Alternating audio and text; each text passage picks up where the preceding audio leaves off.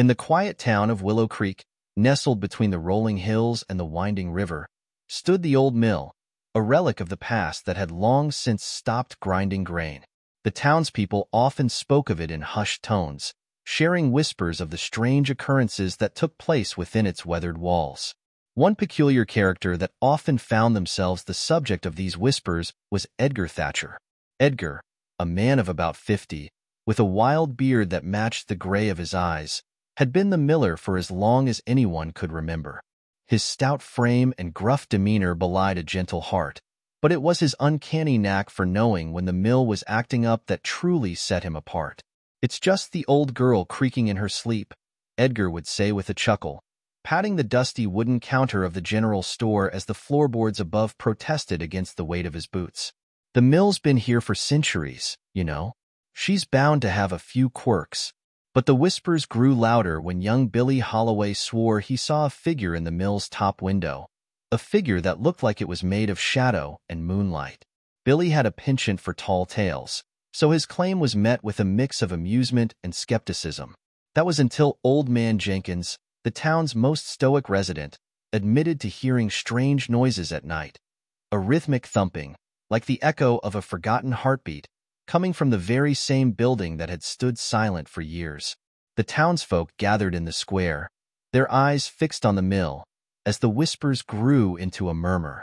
Edgar, leaning against the fence, seemed unfazed by the rising tension. He chewed on a piece of straw, his eyes twinkling with a hint of mischief.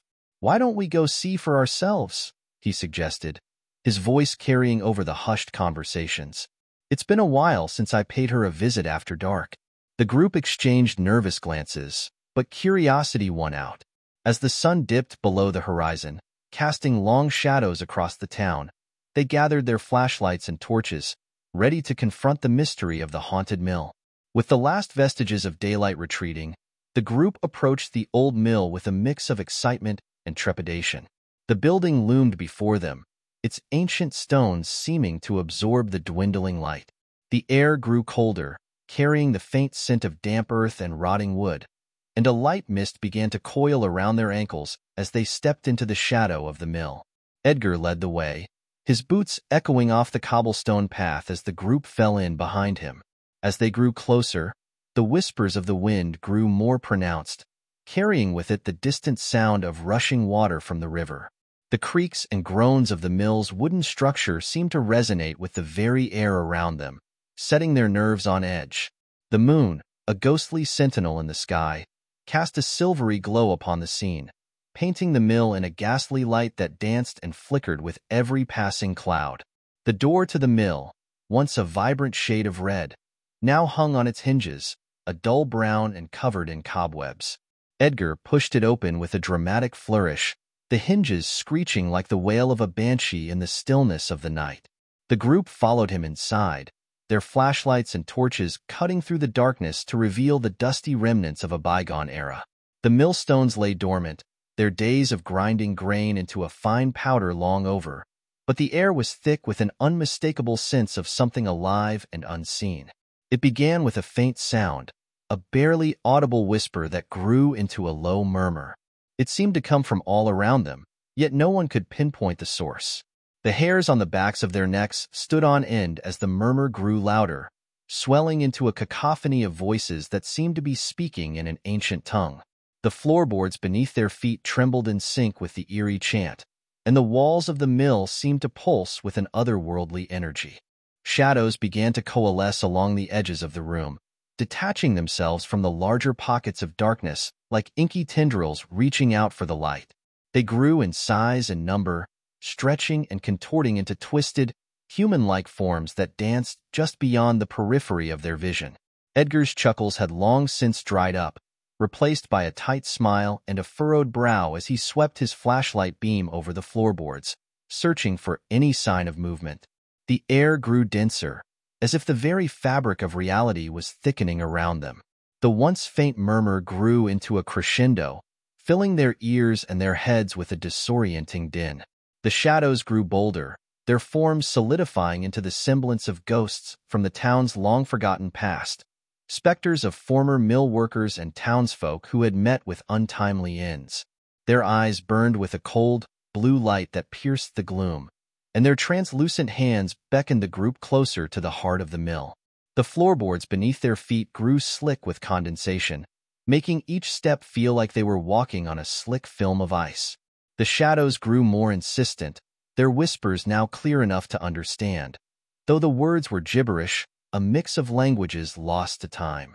The townspeople clung to one another, their breaths coming in short, ragged gasps as the temperature in the mill plummeted. As the shadows grew more substantial, they started to interact with the physical world. Tools once neatly hung on the walls began to swing erratically, their metallic clangs echoing through the vast, open space.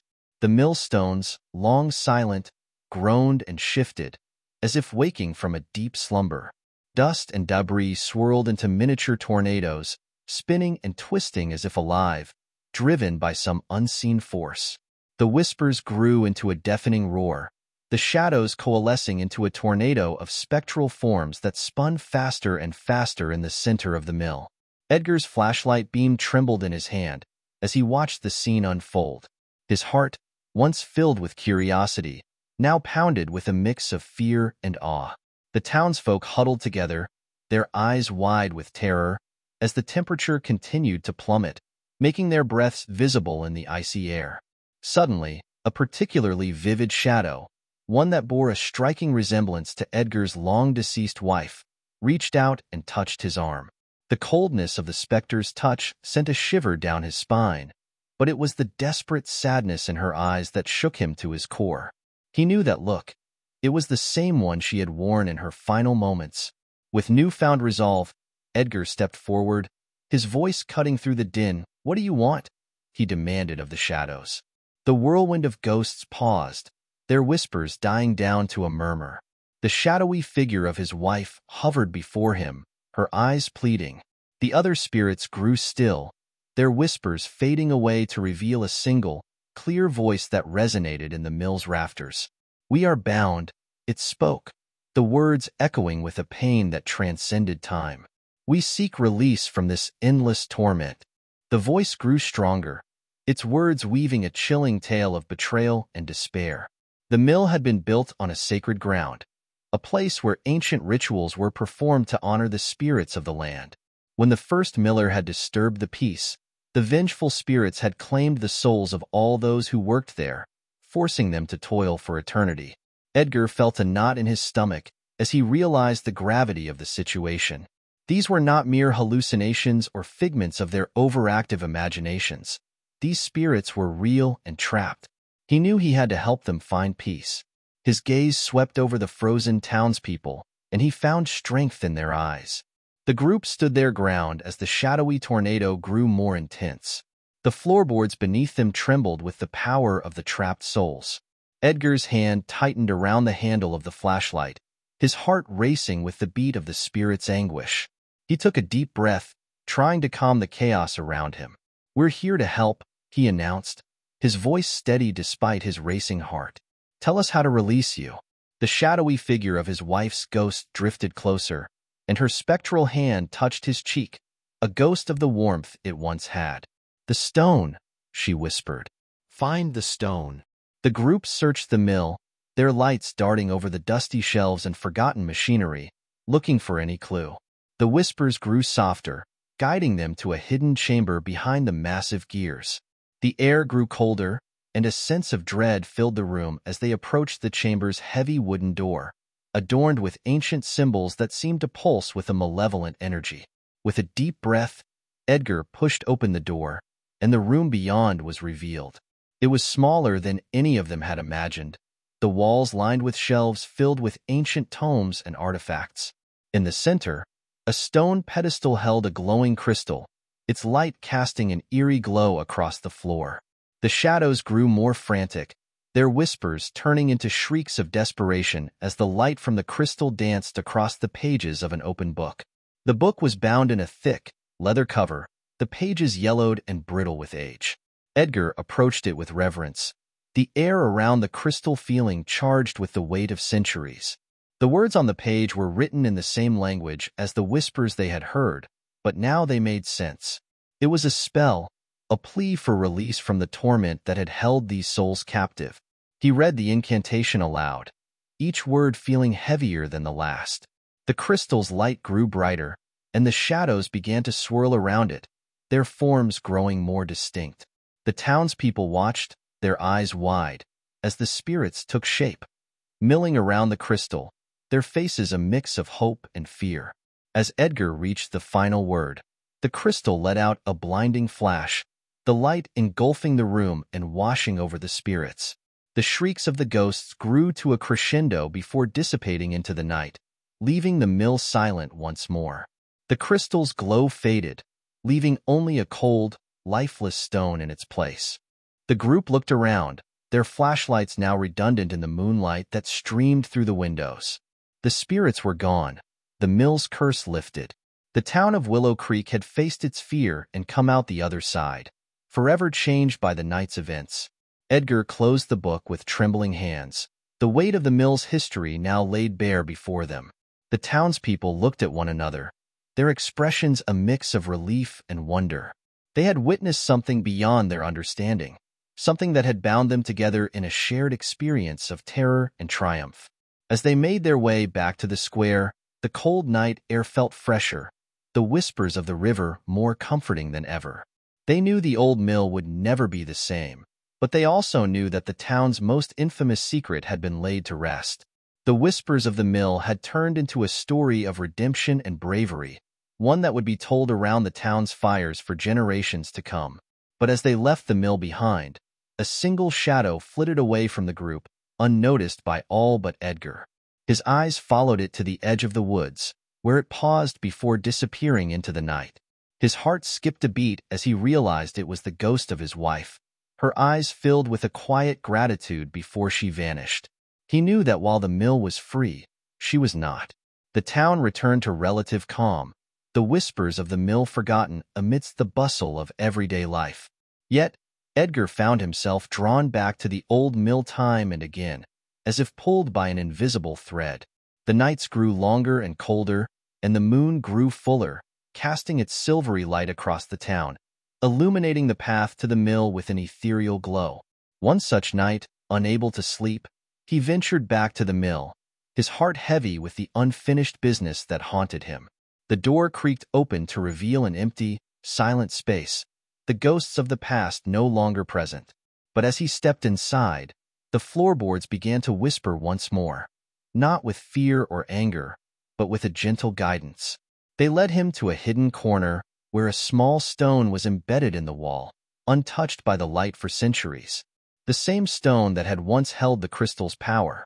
Edgar reached out, his trembling hand brushing away the cobwebs that clung to it. The stone felt warm to the touch, alive with the residue of ancient magic.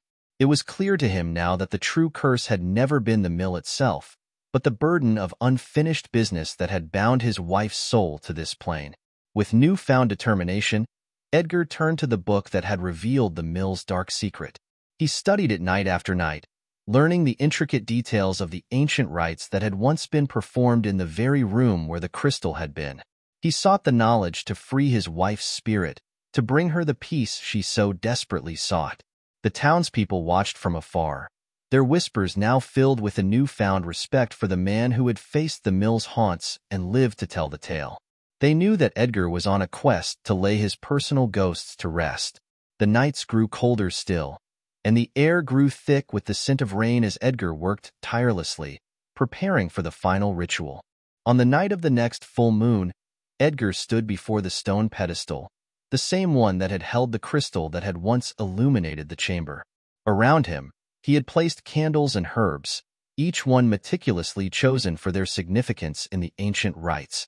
He read from the book, his voice steady and clear, the incantation rolling off his tongue as if he had been born to speak it. The wind picked up outside, howling like a banshee as the storm clouds gathered, the air thick with electricity. The shadows grew restless, flickering in the candlelight as the words of the incantation grew more urgent. And then, with a suddenness that took his breath away, a soft light began to emanate from the stone, growing brighter and brighter until it was almost blinding. The door to the chamber swung open, and a figure emerged from the night. It was his wife, but not as he had ever seen her before. She was a being of pure light, the sadness of her ghostly visage replaced by a warmth that filled the room. She looked at him, her eyes shining with love and gratitude, and then she turned to the stone. Her hand touched the warm, pulsing rock, and a surge of energy shot through the room. The light grew blinding, and the air was filled with the sound of rushing water and the distant wails of the lost souls. For a moment, Edgar felt himself torn between worlds, between life and the afterlife. And then, with a final, thunderous crack, the light disappeared, leaving only the gentle patter of rain outside and the quiet hum of the storm. Edgar looked around, his heart pounding in his chest. The stone was empty, the pedestal bare. He knew she was gone. The whispers of the mill had ceased, and the spirits of the town's past had found their peace. The old mill stood silent once more, its secrets laid bare and its haunts at rest. The town of Willow Creek had faced its fears and come out the other side, forever changed by the bravery of a man who had dared to look into the abyss and find love. The story of the haunted mill became a tale of love and sacrifice, of a man who had conquered his fear.